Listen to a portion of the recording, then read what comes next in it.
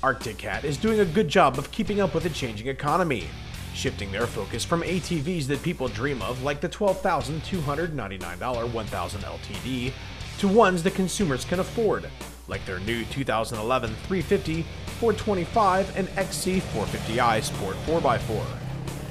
Along with adding more affordable machines to their line, Arctic Cat has taken some bold steps to increase the size of their dealer network.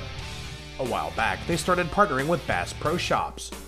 Known for selling all types of outdoor hunting and adventure equipment, taking on a line of ATVs was a perfect move for them, and put the Arctic Cat brand in front of many more prospective customers who may not otherwise walk into an ATV dealership. Unlike big box hardware stores which will sell you a lawnmower but won't work on it, Bass Pro Shops features a service center to take care of customers when their ATVs need attention.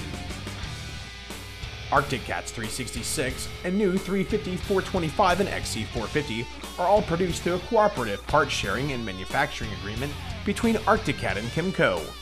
Where the 366 was concerned, the relationship yielded an affordable, reliable, and decent running platform, so why not build on it? All three of Arctic Cat's new models are based on the 366, which we finished a long-term test on last year.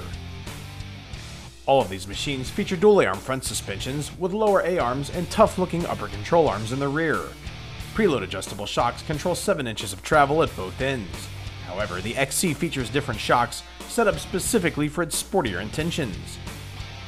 Arctic Cat decided to leave just a little bit of work capability in the XC, as it, along with the other two machines, feature a full-size 2-inch receiver and are rated at 1,050 pounds of towing. Looking closer at the utility machines, the 350 and 425 both received new styling for 2011.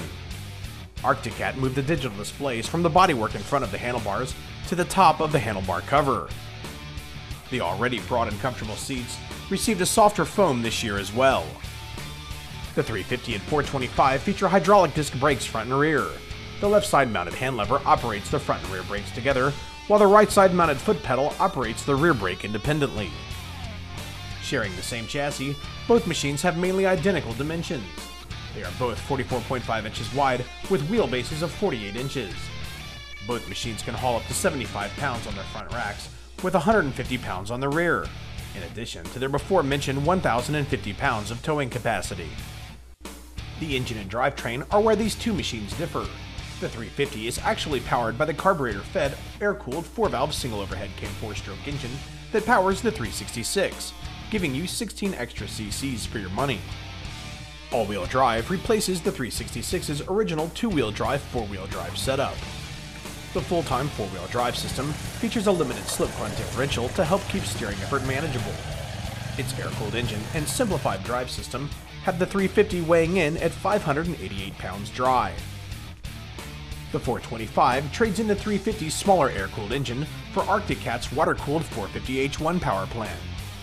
The 443cc fuel-injected engine features 4 valves and a single overhead cam. This engine can also be found in Arctic Cat's full-size chassis 450, where it's received praise in the past from other publications for producing an impressive amount of usable power for its size. Now residing in a mid-size chassis with a 72-pound lighter dry weight, the engine has around 11.5% less mass to push around.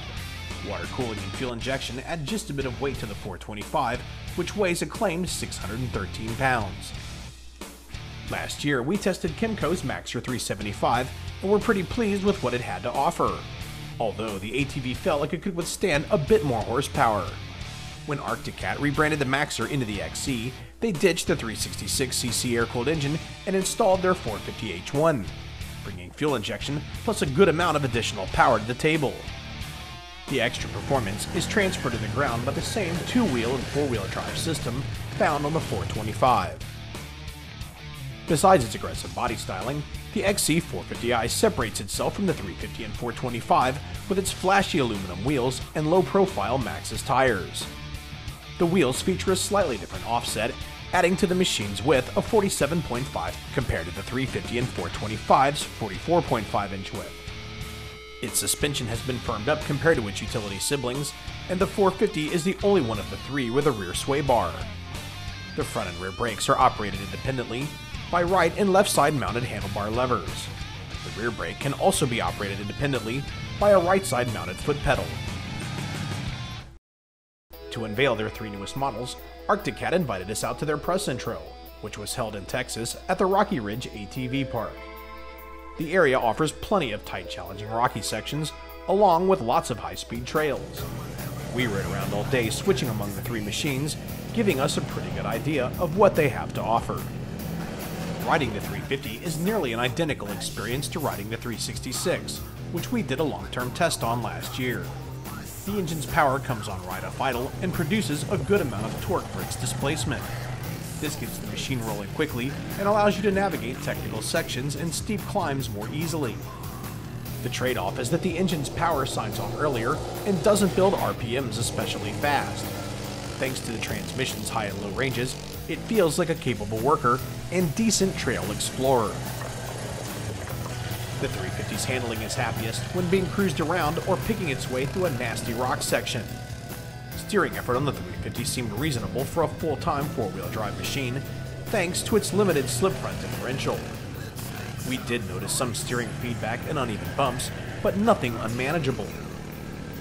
Although having no sway bar gives the little cat a fair amount of body roll, it's still relatively stable through the turns, unless you start riding it like a sport quad.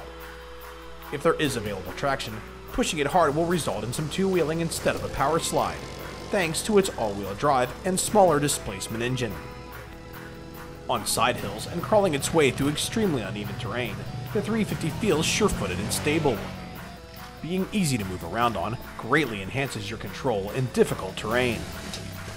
Suspension settings are pretty well in line with the rest of the machine, working best in technical situations. Picking your way through rocks and uneven bumps, the shocks do a good job of absorbing uneven slow-speed impacts.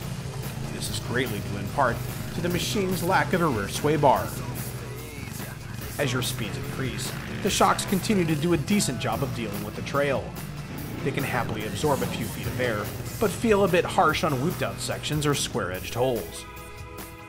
Braking performance on the 350 is decent, but we wish that the lever had a more positive feel to it. Being able to operate the rear brake independently is a plus, and the engine braking system is a big benefit, still not found on all automatic 4x4 ATVs. Obviously, riding the 425 is almost identical to riding the 350. However, there are a few significant differences. First of all, the 425's fuel-injected engine produces significantly more thrust from a dead stop on. It builds RPMs faster and feels more responsive at all speeds when the throttle is cracked. The extra power is a benefit no matter your intentions, and it makes the 425 more entertaining to ride. The extra performance of the 425's engine puts power slides within reach. Being able to break the rear wheels loose before the machine 2 wheels enhances its sporting appeal. While it weighs 25 pounds more than the 350, the extra power makes the 425 feel more nimble. Having the ability to switch the 425 in and out of 4-wheel drive on command is a great benefit we wish Arctic Cat had left on the 350. However, with its sportier engine performance, a lack of 2-wheel drive would have been a bigger detriment to the 425. Arctic Cat switched out the 366's tires for a new set of Kendas, which offered better directional control and improved traction in all conditions on both machines. Both the 350 and 425 are pretty comfortable and quite spacious for mid-sized machines. Based on our experience with the 366, we would expect both of them to hold up. The fuel-injected 425 is $300 less expensive than Yamaha's carbureted Grizzly 350. Although to the Yamaha's credit, it does feature a locking front differential. Both the Arctic Cat 350 and 425 are good values, but for only $500 more than the 350, our money's on the 425. Look out, Yamaha Wolverine. Arctic Cat's 450H1 engine gives the sc450i the extra horsepower that Kymco's Maxer 375 has been needing. The extra power is available throughout the RPM range. Combined with far superior throttle response, the sc450 is a lot of fun to ride and is notably more entertaining on fast, wide-open trails. Arctic Cat wisely retained both high and low ranges in the transmission. Some sport 4x4s feature only high range. We like the good low speed and work capabilities provided by having the low range option. Steering effort on the 450i felt comparable to the narrower 425, but we noticed a bit more bump feedback. Arctic Cat and Kymco should be able to remedy this somewhat without the expense of adding power steering. The rear sway bar greatly reduces body roll, allowing it to perform much like a solid axle machine through aggressive high-speed turns. The 450i is extremely sure-footed on steep climbs, descents, and on side hills, boosting rider confidence. Its stable, predictable feeling is due in part to its low-profile Maxxis tires, which work well in year-round trail conditions, but will leave you looking for four-wheel drive often during the wet months.